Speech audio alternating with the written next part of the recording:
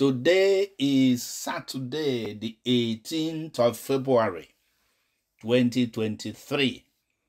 A few days to the presidential election holding on 25th of February. And today, supporters of P2B, the presidential candidate of the Labour Party, are telling us that they are going to shut down Nigeria.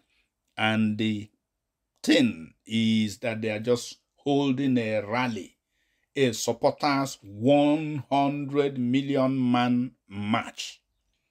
Today, in a few hours now, people will start gathering. It's not going to be in one location. It's all over Nigeria. You know, Nigerians are very fond of, they are special people. So 1 million march, they have held, 2 million happened, 5 million. Now they want to up the ante, 100 million march. I'm thinking, where are they going to get 100 million Nigerians? I think half of us have to flow into the street. Those who are registered to vote are not even up to 100 million. But that's the Nigerian spirit, and these are the Obedients and P2B supporters, the Labour Party supporters, Datti group. Before we give you the rest of the details, please kindly like this video, share it, subscribe to our channel. Please give us a thumbs up so that YouTube will now send out this video to many other people. The supporters of the presidential candidate of Labour Party P2B will today embark on a 100 million man march across, look, listen to it, 774 local government areas in 36 states of the Federation, including the Federal Capital Territory. Let's do a simple mathematics here. If actually in every local government 100 people come out, it will be 77,000. If 1,000 come out in every local government, it will be 774,000 people. If 10,000 come out, it will be 7.7 million. So for them to achieve 100 million, every local government will bring out about 100,000 people. I'm just trying to figure out how they can achieve this. The whole thing is being planned and spearheaded by a joint committee made of Datti support groups worldwide and signed by the lead of Obidient Global March, Justin Kingland, and the founder of the 100 million man march, Professor Chris Nwaokobia Jr. Another aspect to this is that apart from the 774 local governments in Nigeria, they want to even extend this abroad, foreign countries. So people will be marching in New York, in London, Paris, Tokyo, Beijing, Kenya, Johannesburg. Name it. They said a global movement. They said that the Obidient 100 million march, global march, was the final push to put boots on the ground to actualize a new Nigeria built on equity, justice, and service. Part of the statement said, today we make a new call on all Obedients to march in this grand rally on Saturday, February 18, being today. The Obedience 100 million global march is a statement of our renewed hope and undying love for Nigeria.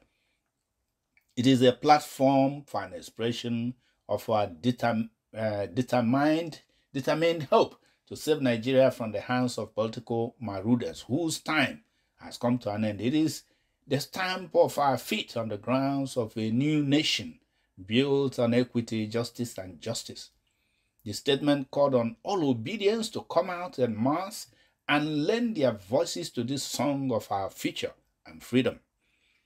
It added the information on locations and routes have been made available on Obedience platforms and on social media.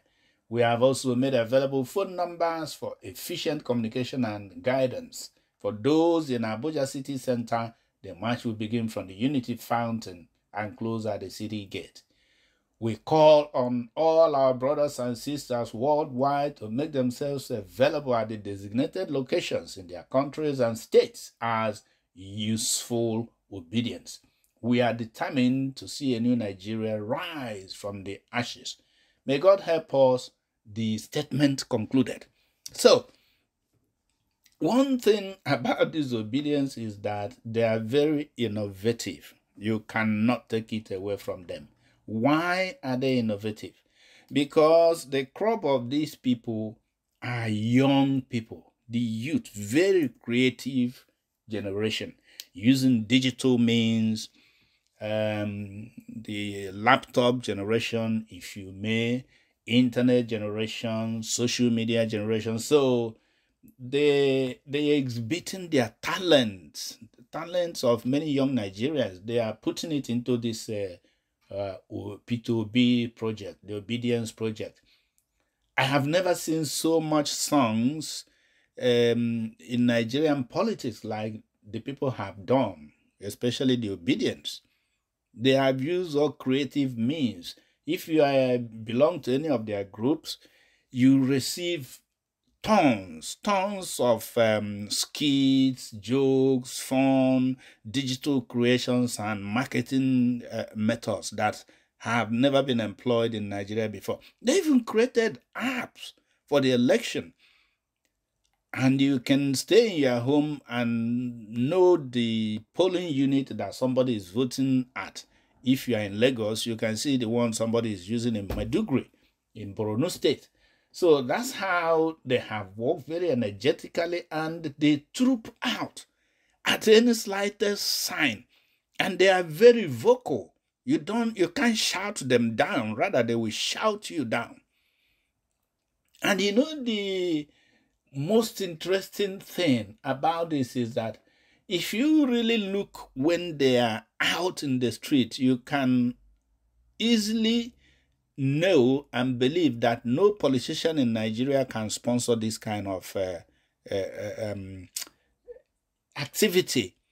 They make their own caps, their own t-shirts, their own flags, their own emblems.